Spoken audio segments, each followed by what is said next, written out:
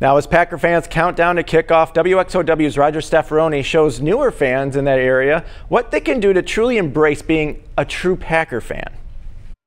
Packers, playoffs, let's go! If you're a fan, you're ready. But if you're new to Packer fandom, here's some Packer pointers.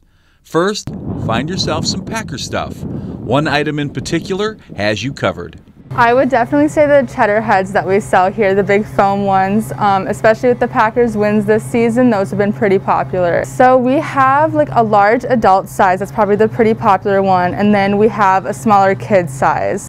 You can find other Packer items too. Hats, signs, bibs, even some non-fuzzy cheddar dice.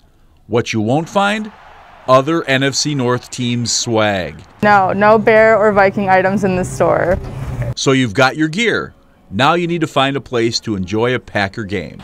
One very green and gold option, downtown La Crosse at Glory Days. Well, typically we have a little diversity. This side room fills up with a lot of college-age students. They love it, come in their jerseys, just really have a great time in this area. And then quite a age diversity in here with other fans. So typically all around full. And when you're not watching the game, you can enjoy the wall to ceiling Packers memorabilia.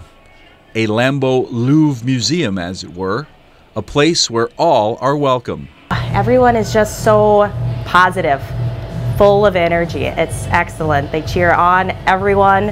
And when we have other teams coming in their jerseys and whatnot, no negativity. And just maybe that positive Packer energy can carry over to other places.